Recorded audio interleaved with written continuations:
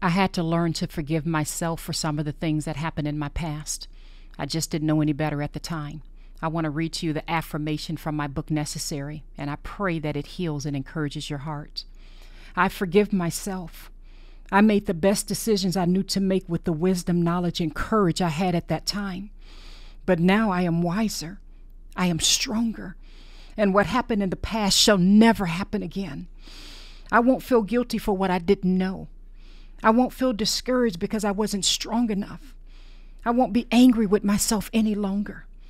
I've moved on to higher grounds, and what happened in my past shall hinder me no more. I forgive myself. I forgive me, and now I am ready to live.